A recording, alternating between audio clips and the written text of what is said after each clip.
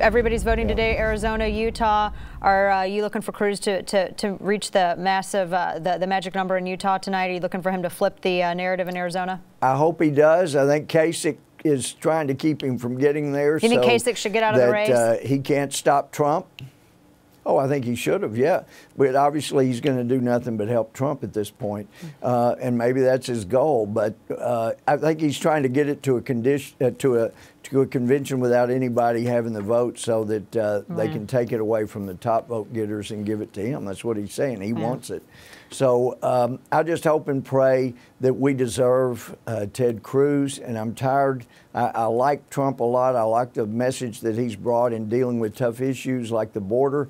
But he keeps calling the most honest man in the race a big liar. And if he doesn't stop that, even if he gets the nomination, I can't support somebody who's the biggest liar calling the most honest man the liar. I've worked with Ted Cruz in the trenches, and during the battle over amnesty, he was the most honorable, honest guy in trying to stop it. There was nothing he said or did that was inconsistent with all of our efforts to stop the Gang of Eight bill, to stop the amnesty.